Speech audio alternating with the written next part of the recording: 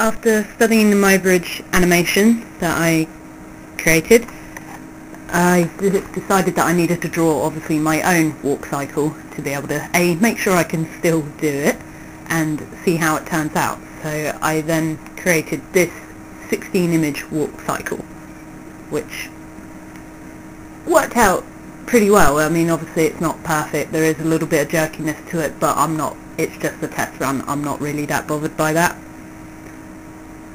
And I had to make sure that I would get this right, because if you can't get a walk cycle right, you're in big trouble for creating anything else further down the line. So I had to make sure that I could get this right, which happily I did.